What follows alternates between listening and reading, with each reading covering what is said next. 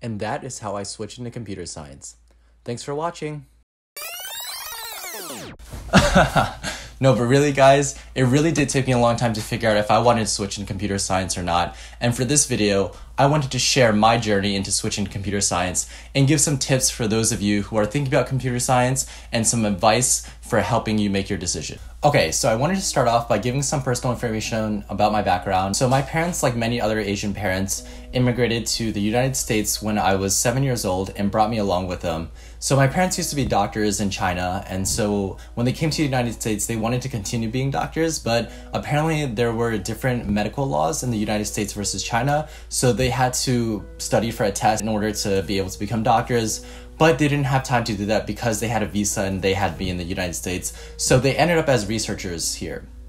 So when I was growing up, throughout my whole childhood, my parents had always told me that they wanted me to be a doctor and that I should study medicine when I grew up because it was a very safe job and it was a very stable one. So when I was growing up, I didn't have any ambitions or passions towards anything else because I had always believed that I was going to be a doctor when I was growing up. And so throughout middle school and high school, I was studying many different sciences and classes, and I was working in the research labs with my parents because they really wanted me to get into the environment of becoming a doctor. And although I really didn't like working in the lab at the time, I thought it was a necessary stepping stone. So in high school, I did actually take an AP coding class, was AP Computer Science, and I originally wanted to basically see what computer science was all about, but my teacher really didn't like the class, and he was really uninterested in those topics, and so I didn't really have like a good impression of computer science at the time. And during my senior year of high school, when I was figuring out what career paths I wanted to go into and what majors I wanted to be, I was talking to my counselor and I told him that I wanted to do something that was very people-facing, and he said that I should probably go into becoming a doctor because, you know, a doctor, you can talk to a lot of patients. And I had this preconceived notion that computer science majors and software engineers would be people who would end up coding in the basement of a building behind a computer screen for the rest of their lives. And so I really didn't want that, and so I was thinking, yeah, I'm probably going to end up with a pre-med track.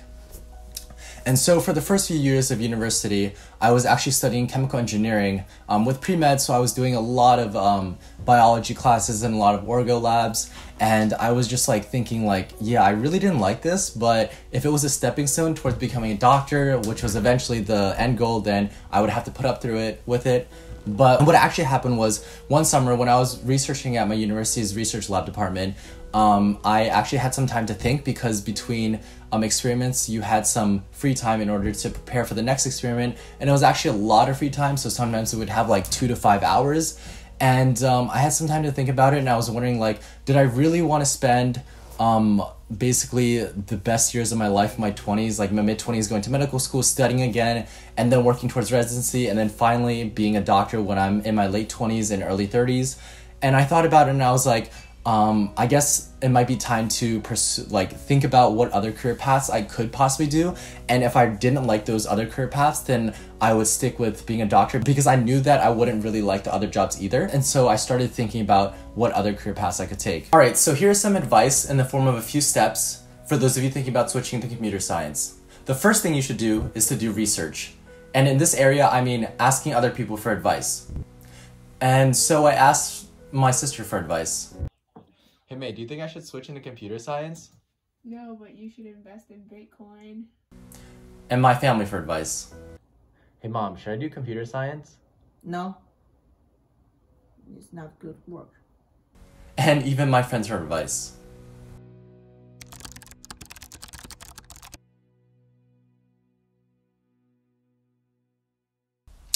That definitely did not work out as I thought it would. But for real, the first step is to ask people who are in the career field for advice. And so what I did was talk with other students in my school who are in the same career path. At my university, the main career paths that people end up taking is investment banking, consulting, and computer science besides pre-med. So I ended up cold messaging these people on Facebook, adding them as friends and asking them if I could take them out for a meal in order to talk about their own career paths. Furthermore, if you can't find people that have the same career path as you, I highly suggest cold connecting with people on LinkedIn, random people who are in those career paths, and asking them about their job experience.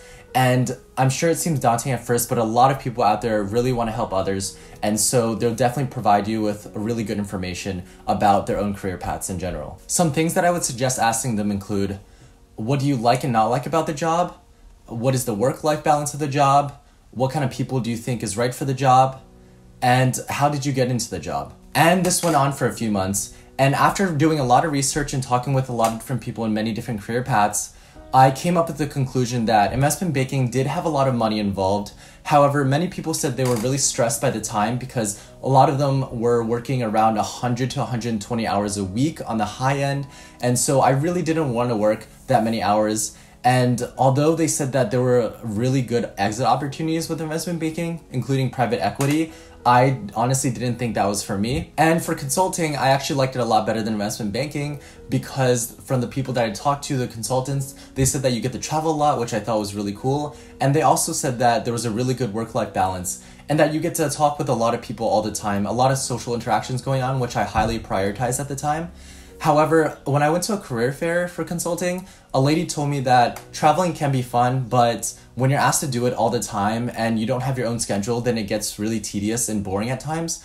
And so I had consulting in the back of my mind, but I didn't think too much about it. Finally, for computer science, honestly, I feel like I was just flexed on by a lot of my peers at the time. When I asked them about computer science, they were just talking about how they got paid a lot of money and there was free food at some companies and they had a really good work-life balance. Like a lot of them who had internships at Facebook, Google, and like top startups like Airbnb said that there was like a lot of social interaction going on. Like everyone was helping each other out with their code and there was a lot of team bonding events going on and they just overall had a really fun time at their internships.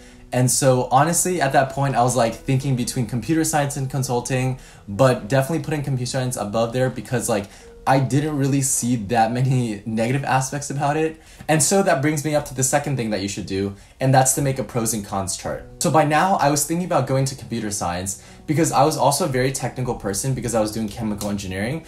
And I also heard a lot of good feedback from the software engineers that I talked to. And so I wanted to compare the long-term aspects about becoming a doctor versus becoming a software engineer. And so I made a chart for the pros and cons of being a doctor to start.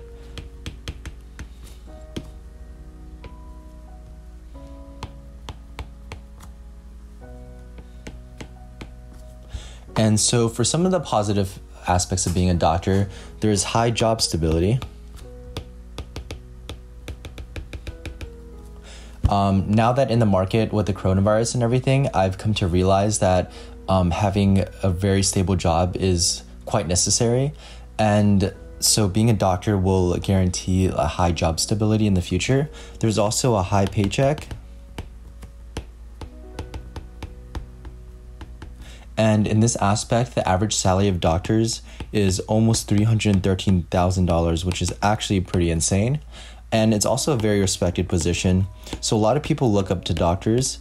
And so it's a very good position to talk about with your kids or to talk about with other people. And finally, there is a very strong medical community once you do become a doctor.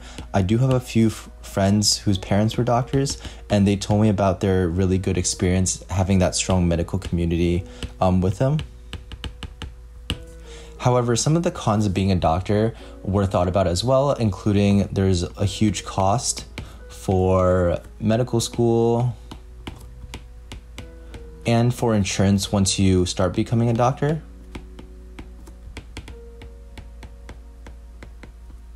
Furthermore, essentially you have to do 4 years of medical school, plus residency, plus specialization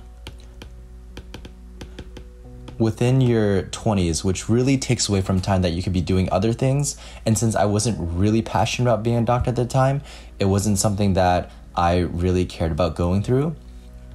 And also you had to do on-call if you become a specific type of doctor. And I heard that a lot of people do drop out of medical school, and a lot of people were scaring me with percentages, including like 80 to 90% of people in medical school drop out, which I knew wasn't right at the time, but it just seemed so scary that so many people would even think about telling others that a lot of people do drop out. Okay, so now I wanted to basically analyze the pros and cons of being a software engineer.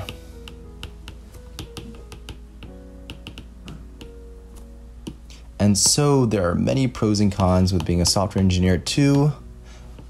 And to start off, one of the pros of being a software engineer was that you get to work right after college if you did find a job. And at my school, basically the average salary that software engineers or new grad software engineers got was $90,000, which I thought was an insane amount for me to live a really good life.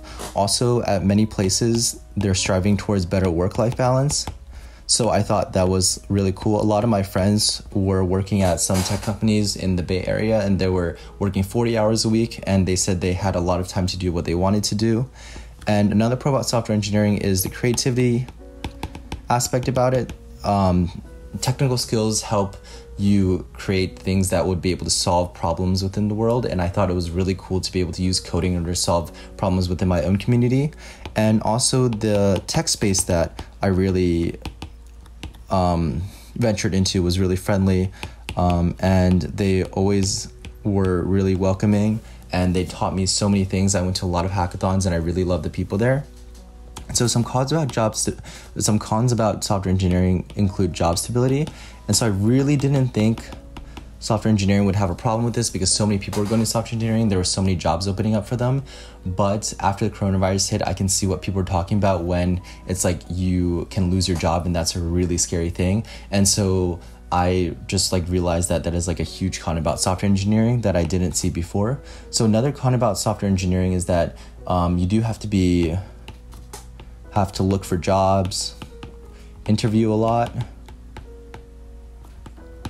and be good at coding and do it a lot. So in essence, I didn't know if I really liked coding in the beginning, but over time I began to like it. So in the beginning, I was kind of putting this as my cons because essentially I don't know if I wanted to do coding for the rest of my life. Yeah, and so these are some of the things that I looked into when talking about becoming a software engineer or becoming a doctor. And the third thing you should do is to just take some classes on the relative career path that you're going into. And for this case, I wanted to take some coding classes. I put this as my third point because I had a really busy pre-med schedule at the time, so it was really hard to fit in any other classes that I wanted to take. So I felt that if I wanted to put in a class, I would really have to be dedicated to learning about that particular class. And so after doing the pros and cons chart and after talking with people in the career path, I thought it might be time to try computer science. And so in college, I took a few basic computer science principle classes and also Java data structures. And I thought it was really fun because my teacher was honestly such an amazing teacher.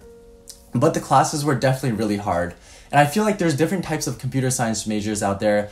And one of those types are people who knew they were going to do computer science and who were really interested in tech when they were younger. And so when they went into these college courses, they were really good at what they did. And I wasn't one of them because I just thought about switching to computer science.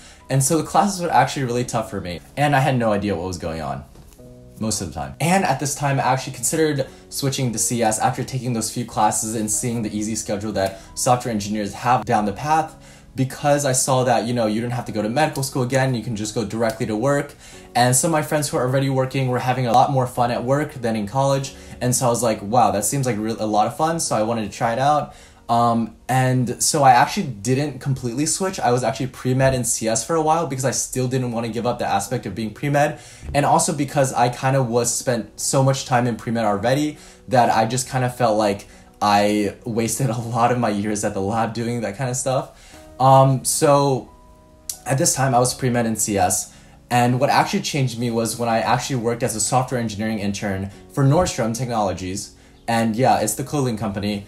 But it was really a ton of fun, and I got to meet a lot of cool people, and the internship was just really chill, and I learned so many new things, and the people were really cool. I had a lot more social interaction than I thought. And yeah, so these are some steps to take if you're thinking about switching to computer science. They might not work for everyone, but they definitely work for me. And since I'm an incoming software engineer, I'm always open for any questions that you may have. And since I just started this YouTube channel, I definitely want to produce more content for you guys about software engineering life in general and about the college experience. And so this also concludes how I ended up in a room in my mom's basement, coding behind a screen every day with little social interaction.